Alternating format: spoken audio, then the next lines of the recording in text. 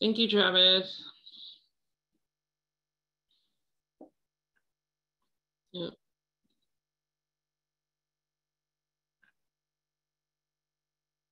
Thank everyone for joining. Good morning. Hope you have your coffee and your tea. Please mute and turn off your video. Thank you.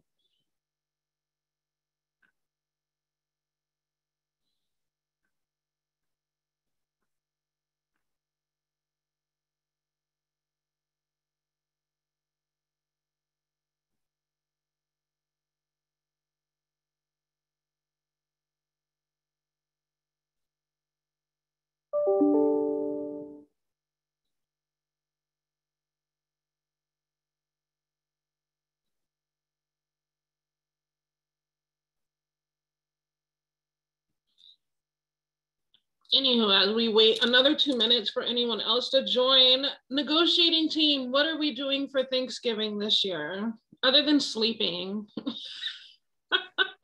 Cooking for two. Cooking for two. Cooking for two. Stacey, what were you saying? I am, in fact, actually sleeping on Thanksgiving. My family does Thanksgiving the Saturday after. But I have to bake pies also for my neighbors and my supers. So I will do the baking on Wednesday, and I will spend Tuesday napping and answering questions on Facebook. Mm. Well, Brendan, are you doing anything? Are you flying? Or are you home? You're not flying. No, I'm home for Thanksgiving. We'll be celebrating as a family, a small celebration, but I'm trying to get a contract ratified. That's my main objective these days. So, you're gonna have a turkey leg in one hand and the contract in the other. We'll probably take a short break on Thursday, but we'll be back at it. That's so funny.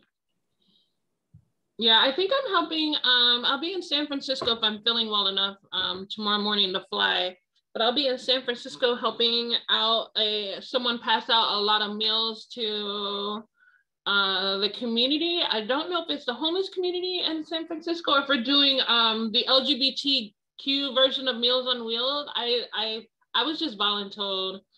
I was like, I spend my Thanksgiving with them every year, and like they just, when I tell them I'm coming, they're like, here's what we're doing this year, and I'm like, okay. So one way or another, you'll be busy. We're cooking meals and then handing them out, basically. That's awesome. Good for you. Stacey, I'm still thinking about that thing you sent me with the pot. The frying pan. All right. I am excited to do my annual pie baking bonanza. That'll be the first cooking I've done in a while. My kitchen is forsaken. It's all been, takeout and grabbing stuff on the fly. So you're telling me. It'll be nice. All right, it's 10:05 a.m. We're gonna get started. This may be a little bit shorter of a town hall. This is gonna be our 5th TA2 TAP Town Hall, 10 a.m. on 11/23/21. We thank everyone for joining, and we also thank our negotiating team members who are in attendance to help give us clarifying information as it relates to our TA2. Sonia is not here for this town hall. She had a previous obligation and has excused herself from this specific town hall. She'll be back at the next one. So we're going to get started. I have no housekeeping notes for today other than the fact that I will continue to memorialize for everyone to go to the YouTube and subscribe to our JetBlue TWIFC channel. And for those who miss any town halls, those town halls will be uploaded on our YouTube channel. So we're going to start with our article unpacking. We're going to go with Ernesto is opening up our town hall today. He's going to be doing leaves of absence. That is article 25 in our hymnal page 121. And I'm going to pass it off to Ernesto. Ernesto actually is our Orlando negotiating team representative. Good morning, Ernesto. Thank you. Good morning. Audio check. Y'all hear me? Yeah.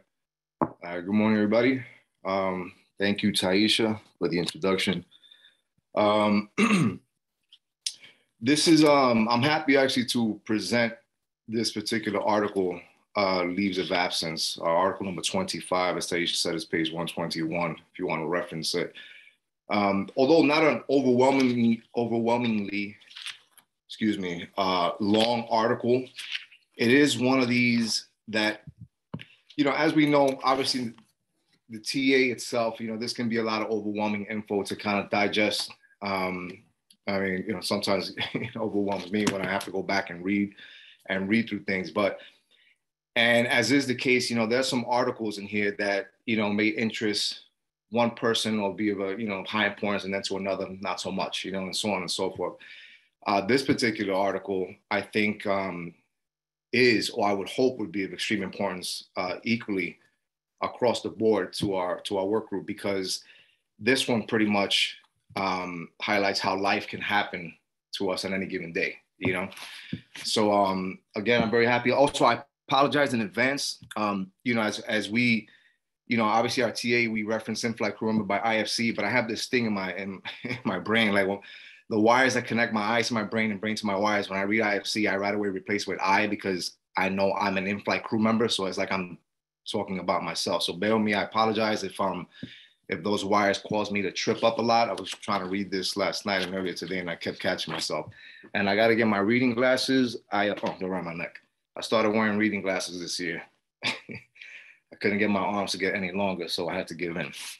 I want to just open up real quick, just with the actual article opener, just verbatim, so we can kind of get that on the way, get us rolling. So, in-flight crew members shall be free from duty during all leaves identified in this section. An in-flight crew member may not engage in aviation employment other than military service while on leave of absence with the advance permission of the company. In notification to union, the company shall notify local president of our union. If and when we ratify the contract, we'll have our own local union president. They'll notify them or their designee when any personal leaves of absence are granted in excess of 3 consecutive months. So, and also just to reference section B of the first page, personal leave. I'll highlight this one in particular, and everything else following in the article, I'll kind of go through it, skimming a little quicker, pinpointing or highlighting the ultra important stuff, but everything is pretty much stems off this. So this, consider the personal leave section part somewhat of a tree trunk, and then everything else is like branches that kind of come off it in a sense. So a lot of it's connected back to that. So, so as it says here, let me go and look through some of my notes. On a personal leave, an in-flight crew member may request in writing for a personal leave of absence to their respective in-flight base leadership and the leave administrator. With leave granted, in-flight crew members shall keep their seniority and continue accruing and longevity. May be granted up to 12 months and in 30-day increments. Additional extensions, should their need be for one, may also be granted in 30-day increments up to 6 months. Of course, this is to be requested to the in-flight leadership and leave administrator prior to the end of the initial approved personal leave of absence. Total time may not exceed 3 years. This runs concurrently with FMLA, short-term disability, long-term disability, when applicable. In-flight crew members will need to return sooner for whatever reason, because again, life happens, things change.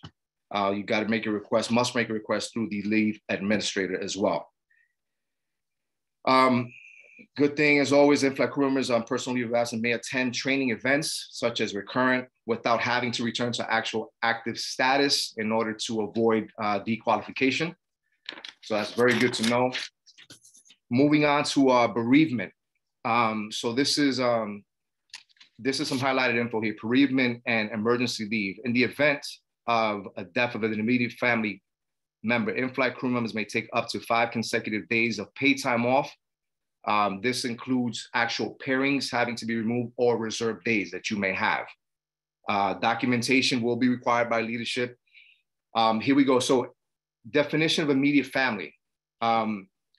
This is mother, father, spouse, child, brother, sister, grandparents. It also includes spouse, family, or your otherwise registered domestic partner, their children, mother, father, brother, sister, grandparents, step relatives, or, relatives by adoption, legal dependents. All this is included in this definition of what is considered immediate family, definitely immediate family. In the event of bereavement or emergency leave needing to be extended, it may be granted, however, this will be unpaid by the company, but you can utilize your PTO, VPTO, anything not covered in all the above regarding emergency leave. Once again, referencing PTO, VPTO may be utilized for serious situations with the approval of the director of in-flight or their designee. Military service is pretty much a no questions asked type ordeal. Shout out to all our military personnel. Thank you for your service. An in-flight crew member will be granted military service leave in accordance with the Uniformed Services Employment and Reemployment Act. Family and medical leave, so FMLA. An in-flight crew member will be granted this leave in accordance with the Family and Medical Leave Act. An in-flight crew member on FMLA must use their PTO, VPTO for the time missed. Moving along, medical leave of absence. As soon as an in-flight crew member becomes aware that they can't perform, unable to perform flight duties for more than 7 consecutive days due to sickness, disability, injury sustained, will be granted an unpaid medical leave of absence. You may be required to provide medical documentation for the grants. In the event of said leave needing to be ongoing or otherwise extended, again, life happens, the company may require documentation for that as well. It's also very important to know any in-flight crew member who fails to comply with all the above will be deemed resigned from the company.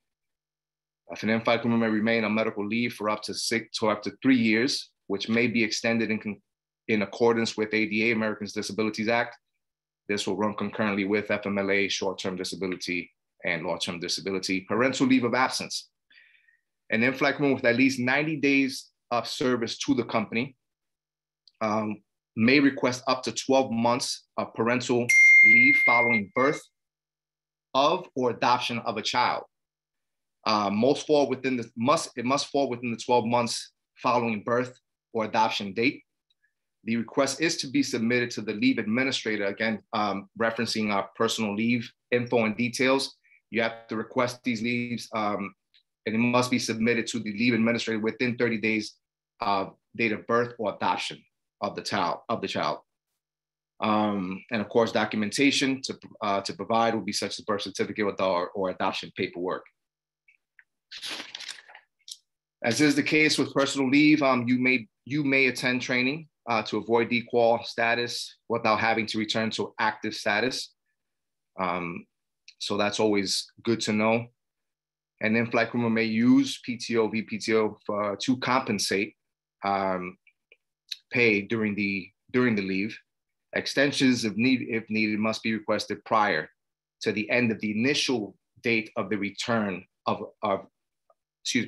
extensions, if needed, must be requested prior to the end of the initial date of return for approval. So again, just being proactive in that aspect. And if needing to return sooner, because life happens, requests a prior date, once again, must be requested and approved to the leave administrator of the company. Another important note, jury duty, court appearance leave. Notify the company as soon as possible of pay of any impending jury duty, written proof of days required to be available. If required to attend jury duty, it is credited at 5 hours per day. If the absence is known before the bid award, the monthly bid award is pushed out to us. And let me see, it will count towards premium pay. So once again, if you're actually required for jury duty, it'll be credited at 5 hours per day if the absence is known prior to the monthly bid award and will be and will count towards premium pay. If jury duty notices are received after the monthly bid award is out, then you'll be paid for the value of whatever pairing was having to be removed from your schedule, and will compute toward minimum pay guarantee and premium pay. Reserve days removed for jury duty are not credited, but they are included in the monthly guarantee for your line. Anytime missed for jury duty, court summons or subpoenas won't affect your attendance or record with the company. Union leave, good one here to know. Requested by the union president of the local and in-flight crewman will be granted a leave of absence to accept a full-time position with the union, either local or international, and shall continue to accrue seniority and will be considered an active crew member and will retain company benefits and privileges throughout. Accessibility to our websites. Crew member on leave shall have access to MyID Travel, company email, BCSS, Flickr, PBSR bidding systems, and the QDLs to do our modules for recurrence. Any in-flight crew member on leave will be required to maintain a standing bid in your system bid. So obviously I'm based in Orlando. My system bid will continue to show MCO unless I otherwise wish to choose it. But I will always have to have that base there submitted into the system bid while out on leave. Returning from leave. So if I go out on leave, I return automatically to the base I was in when I took my leave, unless again, I make that change. Otherwise, in the system bid, you shall resume getting paid. So in fact, when we resume getting paid, the actual date they return to work, that's when your pay resumes. And of course, good to note, if you fail to return from any leave, you will be deemed resigned from the company. So highlighting with an unpaid leave, again, PTO and VPTO may be used unless otherwise provided herein. Time missed from work on an approved leave will not affect, again, just to highlight that, any time missed while out on any leave will not affect your attendance. And you will continue to retain and accrue your seniority unless otherwise provided herein. In the event of crew member is subjected to, this is a 10-to-1, and obviously we would hope not to be in set positions, but things happen. In the event an in-flight crew is subject to a hijacking, a sabotage, an act of terrorism, a war, or involved in an accident requiring emergency evacuation where a slide or slides are deployed on the aircraft, then you will receive seven scheduled working days of leave of absence with pay. In-flight rooms on leave, except for any type of medical leave of absence, may but are not required to complete QDLs in order to avoid disqualification without having to return to active status. Again, that's always good to note. And all light duty assignments shall be mutually agreed upon by the company and in-flight crew members. So try my best to kind of run through that. Again, this is one of those articles, life happens every day and it varies depending on the circumstances. Some of these things we can see coming, so we prepare for, whether it be a parental leave, a military leave, we got our papers coming, we know our papers are coming to be deployed and so on and so forth. But, a lot of things happen when we're not ready for, so it's good. Like I said, I think this should be of extreme importance, and we always implore you, obviously, to read through the entire TA, but especially during articles like this, like I said, where it should run equally across the board with the level of importance, so thank you guys, appreciate it. All right, thank you, Ernesto. As a housekeeping note, again, when he was reading through the section of C, bereavement and emergency leave, please note that the company and the union did codify family members and expanded it much more in order to meet the diversity that we do have in our work group as it relates to how families are created and made. So this is a codified, bullet point number 3 is very codified, and I just want to memorialize that for this specific town hall.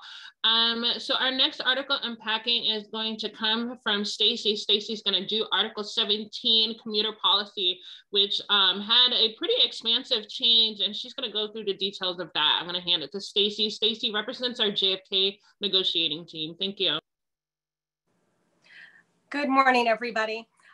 So commuter policy is again, fortunately for us at JetBlue, one of those policies that does affect all of us, it is now in our contract protected for all of us, because at many airlines, you have more occurrences to use your commuter policy as far as the numbers go, but the instances in which you can use it and the is much less, and the burden of proof is often much higher. So we have a really fantastic policy here that is within our contract. We have expanded on it as part of this contract. To start off with, an IFC must have notified crew services at least 30 minutes prior to their scheduled report time. You're going to call them up. You're going to request a UNA, and you're going to tell them it is for commuting difficulties. You are expected to continue to base unless otherwise granted permission to do so. Excuse me. And once you arrive in base, you're going to call crew services. An IFC who contacts their in-flight supervisor within 24 hours of the original report time, they are going to have that incident recoded to an OOP. So that's kind of the gist of how it works.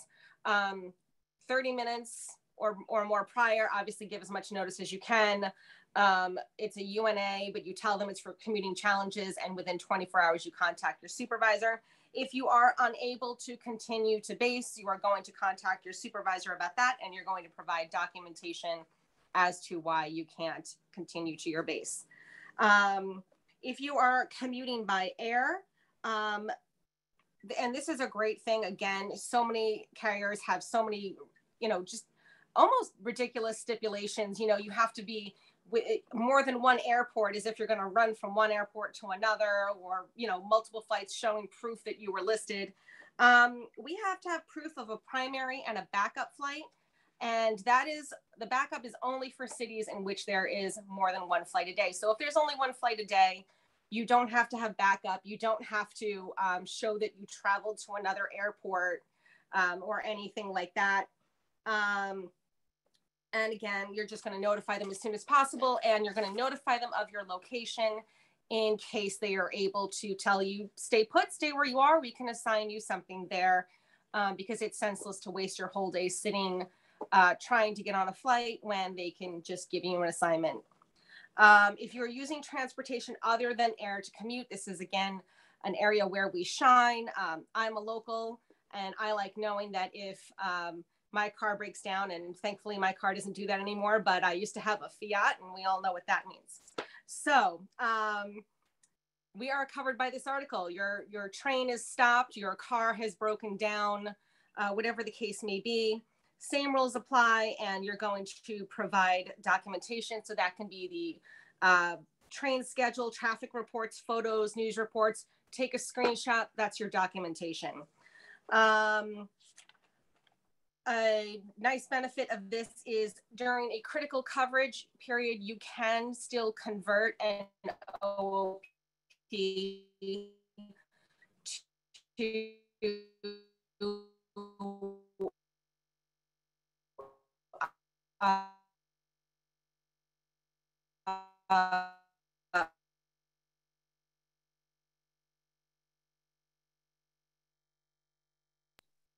Stacy? Did we lose her? I think she has a bad connection. Maybe, I don't know, maybe her service went down or something, because she's frozen on my screen. Everybody else is moving though.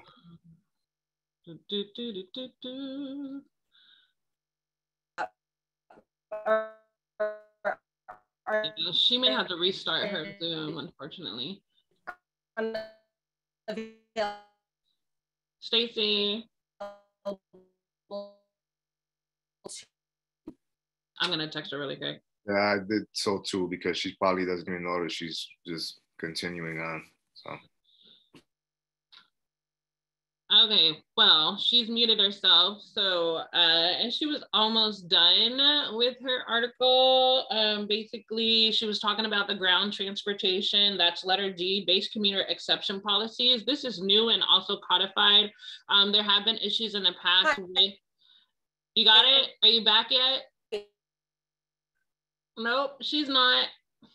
They're having issues in the past with ground transportation as it related being out of position, and this is now codified and written out and expanded in a new TA2. Stacy, are you back yet? All right. Stacey, while we're waiting for Stacy, I think she was discussing the fact that our when she lost the connection, was discussing the fact that our commuter policy that we were able to codify into the agreement has modes of transportation other than just commuting by air, which is to our commuter policy, something that we really wanted to fight hard to protect. Most other flight attendants don't have that. Yeah. Only have the commute by air provisions. So any in-flight crew member at JetBlue is a commuter because we all have to get to work one way or another, and all of those modes of transportation are covered under our commuter policy. So, and I don't know if she got to the fact that we gained an extra. Yeah, that was going to be my housekeeping note. Go ahead. Yeah, that was going to be my housekeeping note. So again, there was a split off between air commuting and ground commuting. Stacy was talking about the ground commuting. That is new and also codified, and that is a huge win for our group. Are you back now? Am I in? Okay, yes. So you're almost done. We're in the home stretch. Okay, so we have been able to commute by ground and have that apply as an OOP. That is something that we were able to do, and we were able to codify it.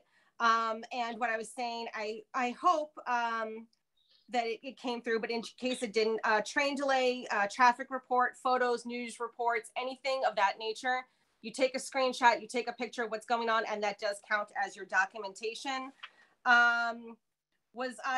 So I was cut off before I got to the critical coverage. That is new. So if you're in a critical coverage period, we said it's insane that you can't use an OOP. Often the situation causing the critical coverage is what's preventing you from getting to work, holiday schedules, or the level 3 that's causing the IRAP. So once in a rolling 12-month period, you can recode your critical coverage to or your UNA to an OOP during a critical coverage. Now for reserves, you are required to continue into base if you call out and use the OOP. For line holders, you will either rejoin your assignment, reassign to something within your footprint. If there's nothing within your footprint, then they can go up to 2 hours outside of your footprint. But again, that is grievable, because if you can show that there were parents within the footprint, then that is improperly assigned if they put you outside of it. You will not be, for reserve or line holder, you will not be assigned to a red eye if you did not have one. That's a protection that we have throughout this contract, but we just wanted to remind everyone as part of this article. You can be assigned RSL. You cannot be assigned to airport standby as a line holder unless you concur. Or you can be released by crew services if there is reserve coverage, and you can use PTO to cover the balance. Again, if you are unable to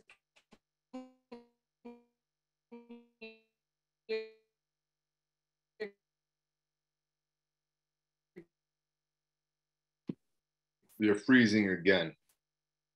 Yeah, she may need to reboot at this point. Okay, so she is gonna reboot. Ernesto, can you ask her to reboot her machine for me via text? Thank you. So that pretty much covers OOP. The only other housekeeping notes that I have that Brendan touched upon is there is one extra OOP that is written into this TA2 versus what we have currently. And then there was the codifying of the ability to serve out your OOP at a different station with crew service approval. That actually is written and codified in the TA2. Usually people like me who are commuting can sometimes beg crew services if you're out of position to not have to commute up into base and to stay in the station that you're at. Now this language is actually in the contract, and you don't have to, it's an available option of empowerment for everyone. So I'm going to wrap up commuter policy. We'll circle back to Stacy on the clarifying section if she has anything else to add. And we're actually going to move on to our next article unpacking for the sake of making up a little bit of time. That's going to be Article 14, moving expenses. I'm going to hand that off to Dee, who just turned off her video, but she's definitely going to come back. I'm back. I'm just trying to unmute myself.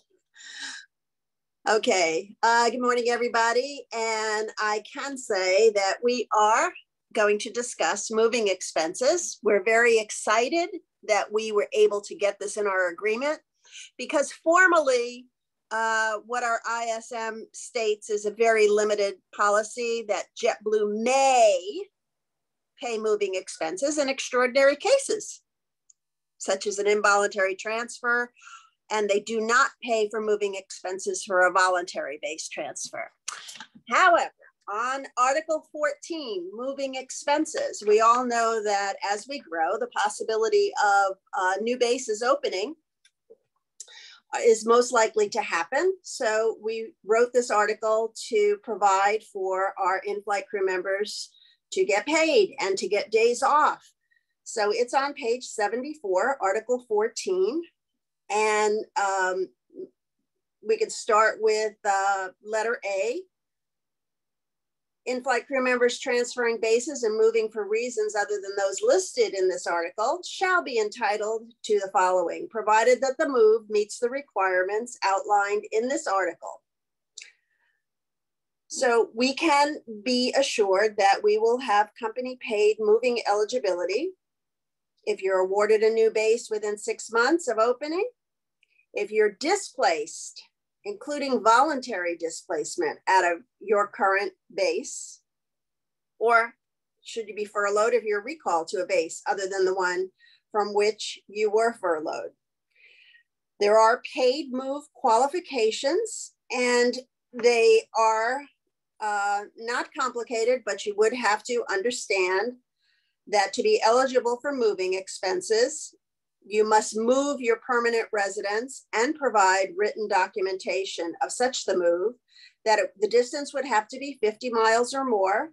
You'd have to end up both within a 150-mile radius and closer to your awarded base.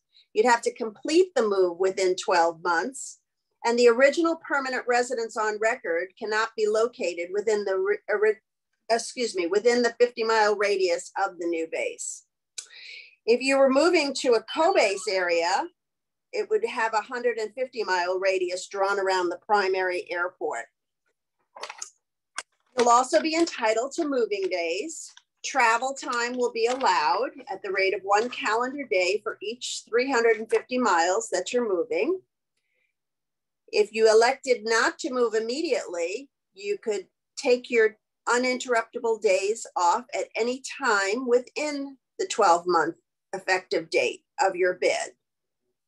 There is also a pay guarantee in the bid period, which you would take the uninterruptible days. You would be paid 5 hours per day, regardless of whether the time is pre-blocked or not. There are additional allowances for moves at the company expense. The company shall arrange for transportation of household goods up to a maximum of 14,000 pounds. For a voluntary move to a new base, the cost to the company for transportation of household goods is capped at $5,600. Receipts must be provided. The in-flight crew member may utilize a one-time positive space travel over the lines of the company for the in-flight crew member and the eligible family members. If an in-flight crew member elects to move his or her household goods himself, you would be eligible for a $3,000 lump sum. The company shall provide the cover of cost of shipping of one car. The company shall provide or reimburse with receipts the following en route expenses: gas mileage reimbursed at IRS standard, per diem of $59, en route hotels to a maximum of $100. There is also eligibility for paid moves not moving. So you can see that this is a big win for us. As new bases open and as people choose to maybe possibly move to another area that they might like better than where they're living, you now have moving expenses. Perfect, thank you, Dee. We're gonna move into our items to clarify or correct. We do have one item to clarify. That actually is also gonna come from Stacy, and she had one snag left as it related to our commuter policy. So I'm gonna hand it back to Stacy and we're gonna see. Thank you. Crossing our fingers, this works this time. Give me a nod, Taisha, if I'm working. Okay, great. So I'll assume that I left off at the 3 OOP occurrences in a rolling 12-month period. And we have the base commuter exception policies. And these are for the JFK Air Train, the Boston-Chelsea Bridge. Those are as they are today. If you are stuck on the air train or you are stuck behind the bridge opening after you have already swiped through, you're not going to be held accountable. You're not going to get a report late as long as you did so 45 minutes prior, because of course, if you were within 45 minutes of your report time and you were there, you weren't going to make it anyway. So that's, that's a reasonable limitation there. And we added that in other bases with their own transportation within terminals, so you won't be limited just to Boston or JFK for this benefit. If there's an internal transportation system, you're not going to be held accountable in the same way. And that, something like Newark's version of the air train or MCO's shuttle that goes between the terminals, that comes to mind. So that's an additional protection there. And something that we wanted to clarify, because we're seeing a lot of talk about it on the non-disciplinary grievances. Again, yesterday we said that that's what holds the company accountable to us, and that's what holds them accountable to the contract. And we're not used to having that. That is something completely foreign to us. So everyone says, well, how? Well, what, how are we going to hold them accountable? How is this going to work? Where it says, unreasonable, how do we prove that? If it says, if their software isn't working, then what? Well, they can't just have systems that don't work. Nothing is perfect. Nothing works 100% of the time. Things malfunction.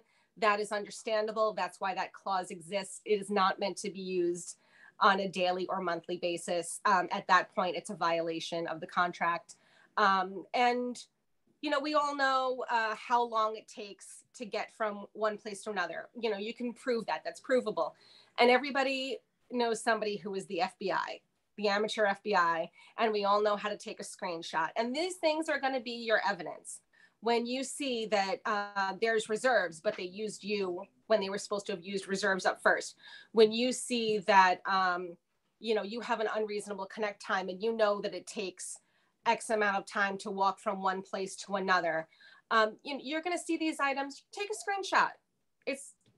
That's the proof you need. When you say, well, I was calling and I was on hold for 2 hours and now it's within my call out time. Well, you take a screenshot that you were trying to call and you couldn't get through. The company is going to be required to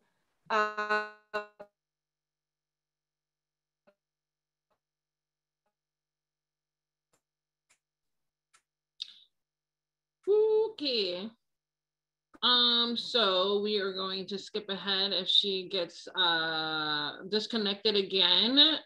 We are gonna move forward to our next part of the section. That is gonna be D. There's a question talking about the IBBS. Why is the IBBS still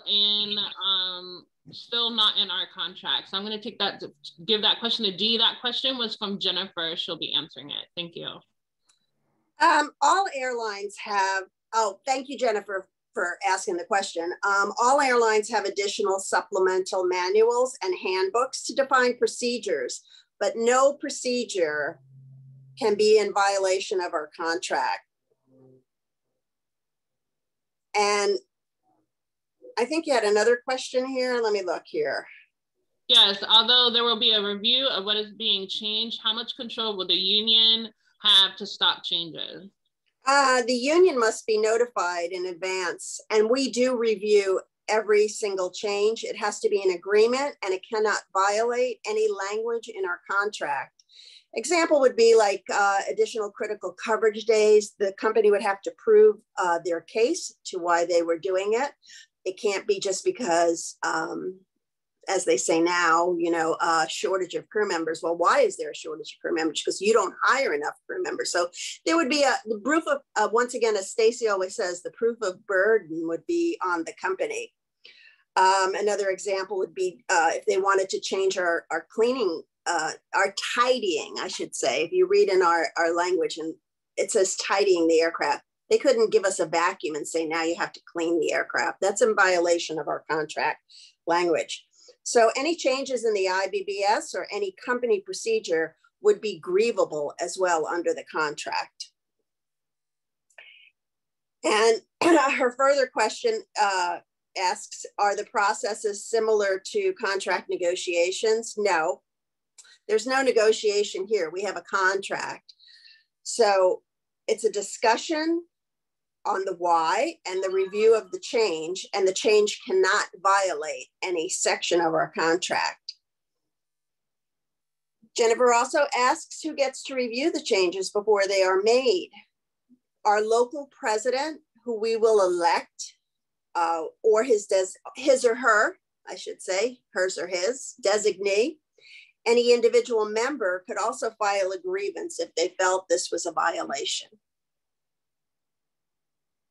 All right, I think that's all the questions from Jennifer. That was broken up into about 4 parts. We're gonna go back to the first question, and these again are polls that were submitted from the website, our b6.tw.org. That is where that is. It's 2 minutes early, but I'm gonna have Travis also open up our chat for the duration of the 15 minutes with the housekeeping note that all questions that are not answered during this town hall will be rolled over into the next town hall. And again, we apologize for the electronics issues that we're having on this call. Not every town hall is perfect, and not all internet works completely correctly every day, all day. So again, we thank you for your patience with that. We're gonna go back to Stacy. This is a question from Carolyn. I believe after 11 years of employment, we do not accrue any more PTO hours. So I'm wondering if there will be an increase in PTO and if it will be retroactive. So I'm going to give this question to Stacy. Okay, and I'm going to start by apologizing profusely. I think that's my issues today speak to what I was saying about everything malfunctions sometimes, and I hope you will be forgiving of me. The question of PTO and increases and how that's working.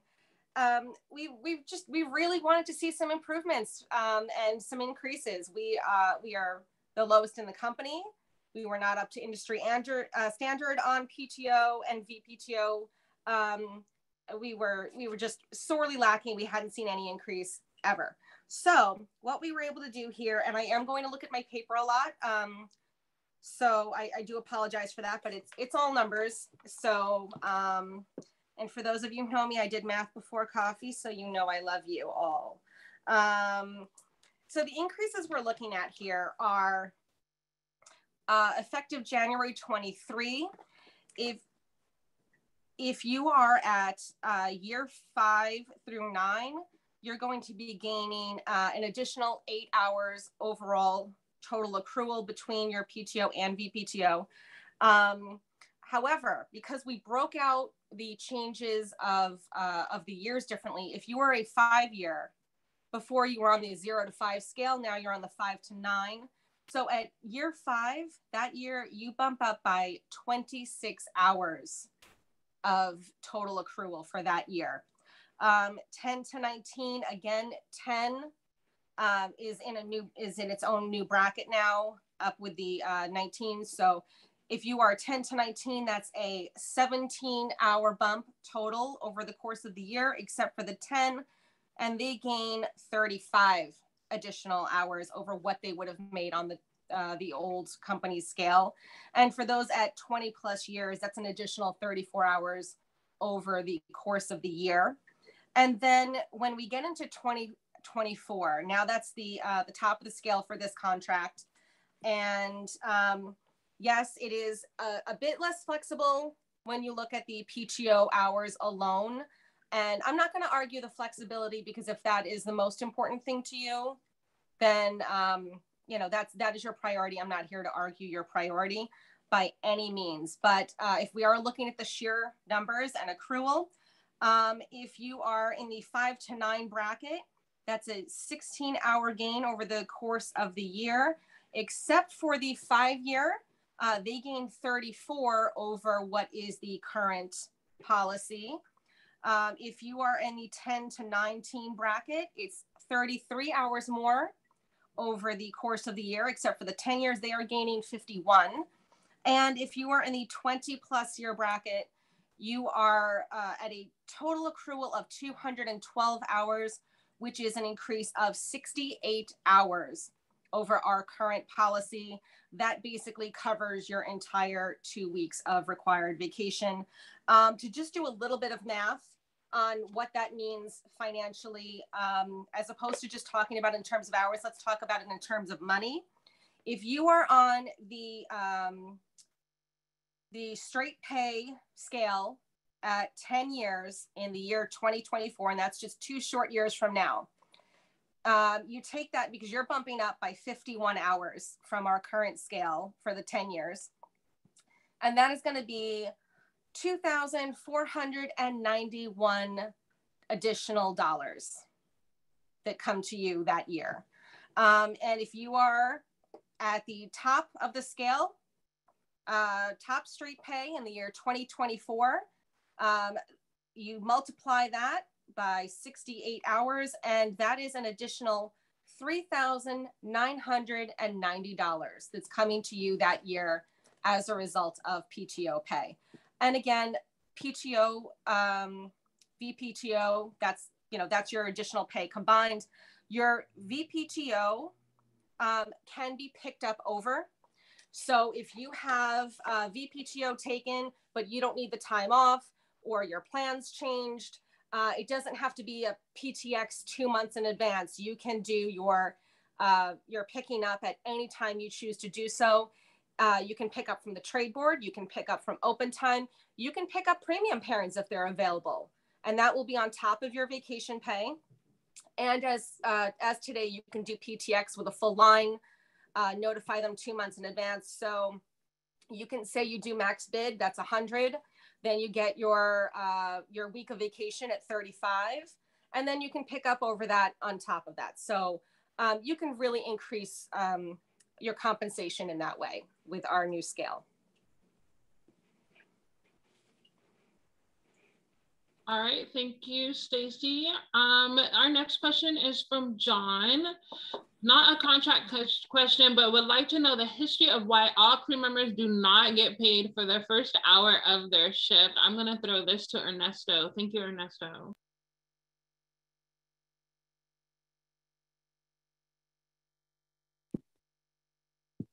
Look at that. Just to repeat the question, was that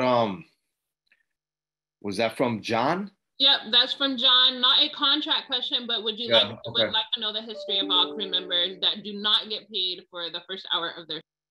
Gotcha. I always felt that way myself, granted, and that didn't come from previous airline experience. Like D, for instance, so I remember I used to always think the same thing, like, I come to work, I'm like, what if, I show up to work at an hour before my report time, my flight is late 2 hours. I'm like, geez, I'm standing here, like, not getting paid for this time. So, but I think it's an industry thing, from the beginning, of both flight attendants and pilot contracts, crews were only paid for actual flight time. Actual flight time. And I think the reason for that is because since pilots and flight attendants usually make a higher hourly wage in comparison to your average hourly wage employee, that's why we only get paid for actual flight time. However, most contracts, including this TA of ours, have negotiated rigs to provide guarantees for our time while on duty when we're not actually flying. So hope that helps. All right, thank you, Ernesto. Our next question also is from Greg. How long after December 6th will this go into effect? That's also a question for you. Sure. I think I heard Greg. Thanks for the question, Greg. I think you meant like how long after the contract comes or the voting comes to close. So voting is December 6th, opening, closing December 13th. I guess we'll find our results 13th or 14th. Is it? Correct me if I'm wrong, guys.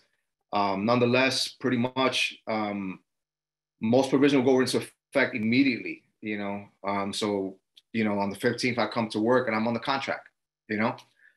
Some other stuff may take a short time for programming, for instance, like use, for example, like Crew Flex, you know, since they'll be sunsetting, you know, they got to program the system to get the reduced credit line into the mix and so on and so forth.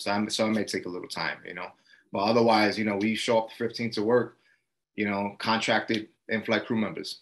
So. All right, thank you. As a housekeeping note, if you look in your letter agreement number 4 basis, that is also another one that is an exception to the immediately goes into effect. That one has its own letter of agreement as it relates to the transition from EWR not being a code base any further. So that concludes the questions that we're taking from the website. Here is one question that is a poll from a previous town hall that is up for grabs for any of our negotiating team members. Will there be a way to look at your points without reaching out to a department lead or a supervisor? This is going to D, actually. I see your name now.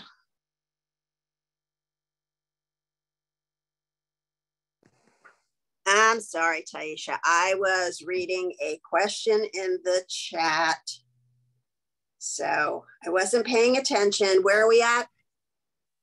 Last question on the page. Will there be a way to look at your points without reaching out to a team leader supervisor? Sorry. Yes, I know the answer to that. So currently, we do have an app on our iPads, which I had right here. I believe it's called the Power App. And they send out a picture of what you have available. And you can also update that when you want by reaching out via email to a supervisor, which I just did recently to find out if I was updated in that extra incentive point that we got, and they answered me right away. So you don't have to go in and talk to them. You can just shoot them an email, and they may update the app someday to have the availability to look at it for current language. All right, and that concludes the most of the agenda from and the polls from the previous town hall. There are questions being asked. We are able to answer one of those, or rather, I answered one of those that were in the chat, only because I knew that particularly off the top of my head as a commuter for the past 6.5 years. Shadia Cano, I'm sorry if I pronounced your name wrong. Just to clarify, if we end up getting copied, and I'm gonna think that copied means coded as OOP, can we choose not to use our PTO to cover the credit hours lost? My answer was page 85.3. D, if released from the pairing, the IFC shall have the option to debit her or his PTO for all credit loss to include the entire value of the OSP meaning of original OSP. So basically, this is a little word, bigger picture, which I talked about and how to read your contract in our Contract 101 video.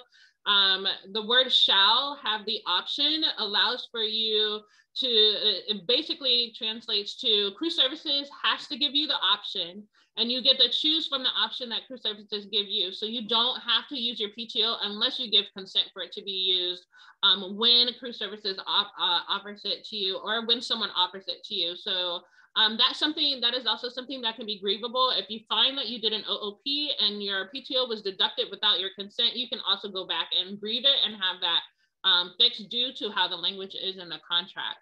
So that seems to be all the questions. There was another one. Are we, as a negotiating team, do we want to push that to the next town hall? Where's the other one that I saw? This one is to Dee. I spoke to Dee regarding this late the other night, but she answered me as if I was calling in sick. If I PTO a trip into open time or the PTO-UTO drop window and pick up a trip over it, do I get my PTO back to my bank? I see it clearly states the reserve and OBL do not, but does a normal core member still get their PTO back in their bank? I couldn't find any language on this. This can be probably pushed to the next town hall because we are running out of time. So Brett, thank you for that question. Please come to the next town hall, which I believe is, I'm gonna say off the top of my head, November 27th.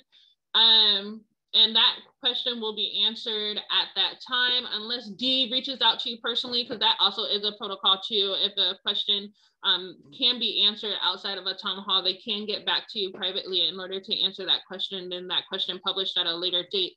So we are going to close the town hall a little early. I'm giving you back 3 minutes of your time at this morning. Thank you again for your patience as it relates to all of the disruptions of our internet service with some of us. And we appreciate you all showing up, and we appreciate all of the negotiating team members that were in attendance to this call, giving their time and labor to answer these questions. So good morning, and we will see you at the next town hall. Have a good morning. Bye.